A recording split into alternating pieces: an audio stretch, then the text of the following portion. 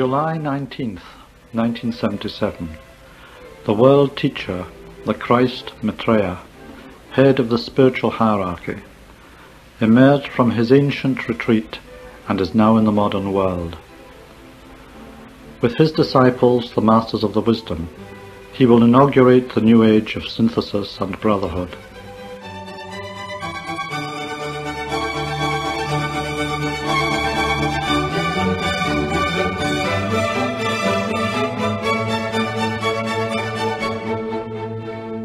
Good morning and welcome to our World Teacher Programme on Wellington's Access Radio 106.1 FM, presented by Teresa and David on behalf of Share International New Zealand. Today we have two articles from the 2018 January-February double issue of Share International magazine, a few letters to the editor, and Everyday Ubuntu, a recommended read by Phyllis Power. We'll start with the Master's article as given through Benjamin Creme. It's titled Victory is Assured and begins, It is becoming increasingly clear that the conflict between good and evil is being won by the forces of light. Gradually the good is gaining the upper hand in this age-old struggle for the minds and hearts of men. To some this may seem an astonishing statement to make in the light of the tensions and cleavages which exist in the world. Yet such is the case, and were you to see the world and events as we do, the elder brothers, you would see a world undergoing an extraordinary transformation. On all sides there is evidence that the old order is crumbling. Ancient hatreds divide the peoples and lawlessness abounds. But everywhere there are signs that a new spirit is awakening in man, a new sense of responsibility, and a renewed reverence for life in all its forms. Many are the manifestations of this new beauty. Many and marvellous are the visions of the future opening up before mankind. Man stands as yet at the threshold only of a new beginning, yet already the signs of progress are there for those who have eyes to see. We are witnessing now a polarization which is forcing humanity to choose. So fearsome are the dangers in the present modes of living that the spirit in man revolts and searches for the new. In this way, man is brought to the recognition of the will of God. Behind all stands the plan, embodying that will, and knowingly or not, men are now ready to implement that plan. Groups of men are forming themselves on every hand to manifest the new. Inspired by love and the spirit of necessity, they envisage a simpler and saner world. They see that from the imbalances and tensions of the present must grow justice and harmony. They know that they are divine and can perform miracles of change. They sense the needs of the time and dedicate themselves to service. They represent the good in every land. Many are the ways to God, but the quickest and the surest is the path of service. No other path so fully embodies the nature of God. Take your place on this path and carry out the dictates of your soul. Follow the promptings of your heart and awaken to the needs of the world. Know that as you enter on the path of service, you accept your place within the plan, and find yourself well set upon the path to God. Ready then will be the response from us, your elder brothers. Quickly shall we seize the opportunity to help you on your way through stimulus and proffered fields of service. Thus can you join us and aid us in our work. Make this your aim and join the ranks of the servers of the world. Take your place at our side and work with the forces of light. Victory is assured, but must be fought for and won. Be not afraid in the midst of the chaos and tension. Fear has no place in the present situation. Rather, see it as a challenge to your faith. Our second article is an editorial by Share International. It's titled Towards Simplicity and Social Justice, and begins, We live in a time of extreme polarization. Very few, if any, escape its effects. Some experience the tenor of our times as a sign of inevitable great good and transformation to come, while to others the future seems uncertain. Share International magazine aims to be a source of hope, steady encouragement and inspiration. Our brief is also to flag up the importance of cohesion and unity, not simply as an ideal but as an underlying reality which needs to be revealed as an aspect of human nature requiring expression in all areas of life. The achievement of unity takes both individual and collective effort and alertness in this time of fascism versus light. Many of society's most important standards and bulwarks against fascism, the United Nations and institutions such as the judiciary, tenets like the rule of law and basic human rights, and even truth itself, are under attack. Commercialization has been eating into the fabric of society, and much that holds society together is being destroyed.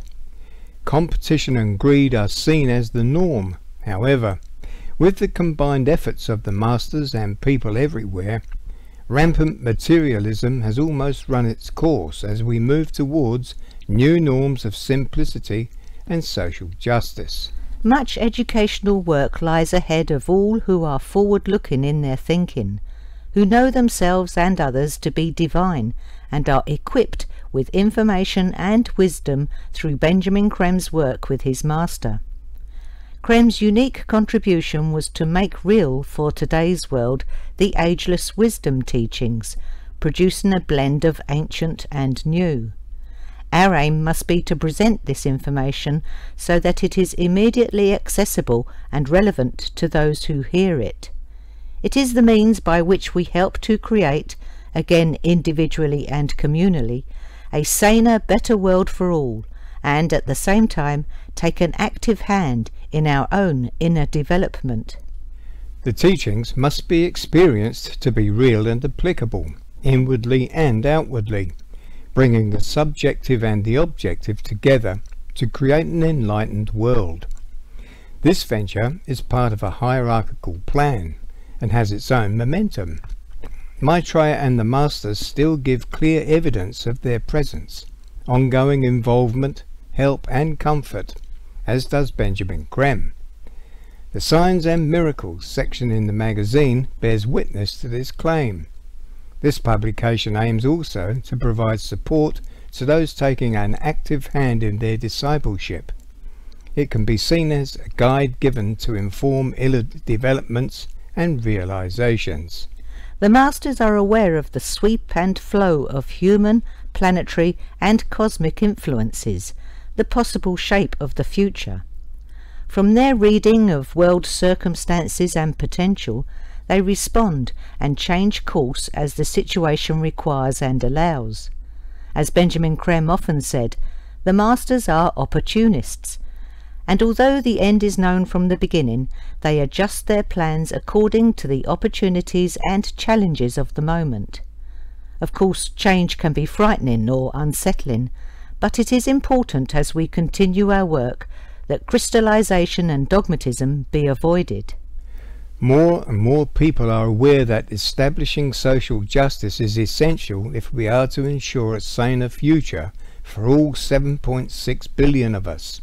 Similarly, we know that the well-being of our planet can only be guaranteed by our taking action and making our voices heard. This is a relatively new phenomenon, supported and galvanized by the Masters themselves. As Creme's master has said, humanity is coming of age, taking responsibility. Men and women everywhere are becoming co-workers with the spiritual hierarchy, consciously or not. Many activists, political thinkers and writers are coming to the same conclusions, that our current systems are bankrupt and a new way must be created by society as a whole. It is often the young and the young at heart who lead the way. Continuity of service and evolution are ensured through an inner organization which sees to it that generation after generation incarnates equipped and ready to deal with the challenges of the time.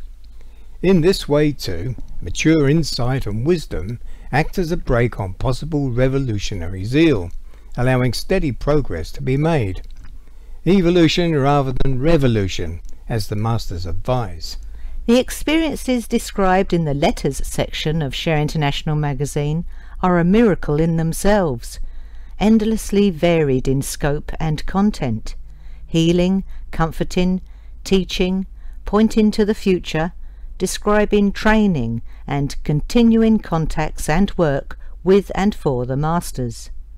Maintaining the letters section is effortless because letters describing extraordinary experiences keep arriving in our inboxes. From readers' feedback, we know how important this testimony is of ongoing contact with the masters. In brief then, the future is bright but still needs to be won. Help is always at hand, as is guidance and inspiration. Maitreya called on us to keep our eyes on the prize, our humanity. Finally, during Benjamin Creme's Paris lecture on the 26th of March 2010, he was given via mental telepathy a new message from Maitreya, the world teacher. Give me the opportunity to help you. That is why I have come. If you accept me, I will lead you into your destiny, that which has been destined from the beginning of this world. All depends on you. You have to take the steps which make this possible. We have to see ourselves as one, brothers and sisters, and work together for the good of all. We are not separate, despite appearances. We are one group of which I am a part, and for whom I work every moment of my life. I would have you know that at this moment my blessing is upon you. Accept my blessing and live simply and with love. These qualities are close to my heart.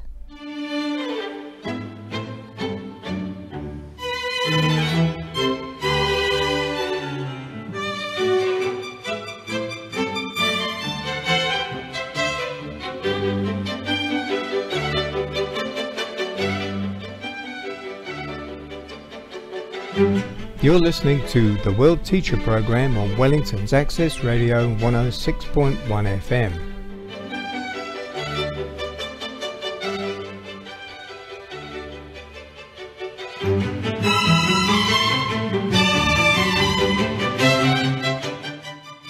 The previous article mentioned the letters section of Share International magazine.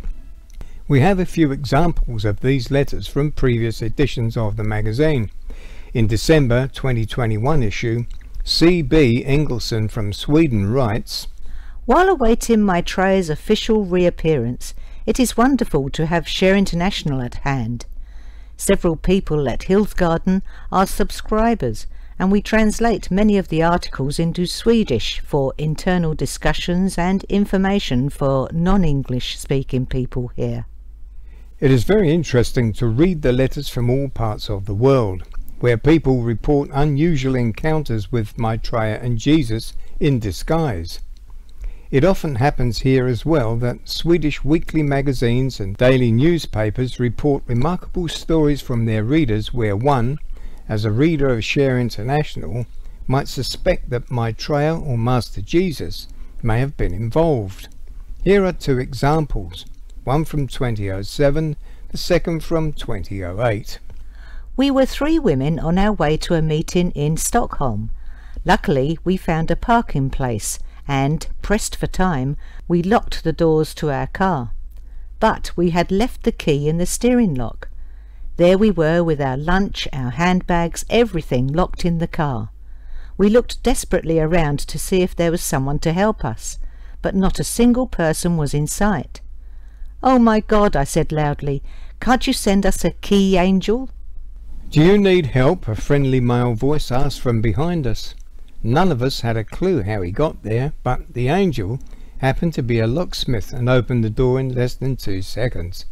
And he didn't want any payment from us. However, I couldn't help but ask him where he came from. He pointed silently to the sky.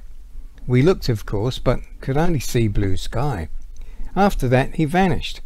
I cannot find any explanation for what happened. But the angel he was. I believe in angels. Dear Editor, I was sitting in the early morning train between Helsingborg and Lund. As usual, I was tired and tried to study a little before the day's lectures at the university. I had just sunk into thought about cell biology, the subject of the day, when someone suddenly entered the carriage like a cannonball, hallooing, "Good morning, wakey wakey, tickets please."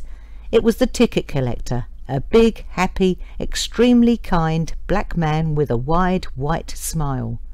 What a refreshing and cheerful soul he was. Most of us in the carriage became merry and started chatting with each other. This remarkable man was indeed a spreader, giver of energy. I lived the whole day on this wonderful train host's fantastic entry. There was, of course, no more studying for me on the train, but nonetheless I was much more alert when I got off it. I would very much like to learn if it was Maitreya or Master Jesus who appeared as the locksmith or the train host. Benjamin Creme's master confirmed that it was Maitreya in both cases. In the September 21 magazine, CR from the USA wrote, "Dear Editor, coming home from the market on a Saturday about 4:30 p.m. on St. Francis Day. I was in the fast lane when my car stopped. I had no clutch, could not get the car out of neutral. There I was, right in the centre of the intersection, cars speeding past me. I turned on my hazard lights and sat there. Couldn't get out of the car for help because I would have been hit by one of the other speeding cars. A few minutes went by when all of a sudden a beautiful young woman was tapping on the passenger side window. She told me not to worry. She would push my car down the whole block into a fast food parking lot where there was a phone. Somehow, with me steering, cars stopped, and she alone pushed that heavy car one whole block and up a slight incline into a parking lot. I got out of the car and thanked her profusely, turned away, then wondered where she came from. She was gone. Then, as I rummaged in my pockets for telephone change, she came up behind me and asked me if I needed money. I told her I had some and thanked her again. As I got out my coins, I again looked for her. She was nowhere. I was amazed. I looked for her, but she was gone. She had a smile filled with gentleness and love. Her physical appearance was gone, but there really was an air that seemed to shower upon me that was saturated with her loveliness. She seemed to envelop me for several minutes. Benjamin Creme's master confirmed that the woman who pushed the car was Maitreya. This last letter from RN Toulouse, France, was published in the April 2021 issue, but was written in 2006. Dear Editor, I've recently subscribed to your magazine, which interests me a lot, as it talks about what is happening in the world and what is going to happen, which I find interesting. After some hesitation, I have decided to tell you about something which I think about daily. I live in Toulouse, in an area which is labelled as difficult, called Le Quartier du Miral. I was shopping and was about to pay at the till when I suddenly decided to buy myself a cake. I went back. I was retracing my footsteps looking at the cakes when I saw in front of me a young dark-haired brunette with her back turned to me in the aisle with a pram. I moved to one side to overtake her, and as I reached her I saw a young boy of about 2 settled in the pram. Both started laughing when they spotted me, as they continued talking to each other. Very surprised, I stopped in front of the pram and watched the child that had such a crystal-like laugh. He lifted both his arms towards me. He had such big, deep black eyes that I was astounded. They were filled with so much love, of such intensity, and within an instant I felt that those arms were calling me towards them. That child did not want me to hold him. In fact, it was the opposite. Within me I was deeply touched by the intensity of his gaze, by his laughter, and by his outstretched arms. Without a word I continued on my way. On the return journey I was sorry I had left like that.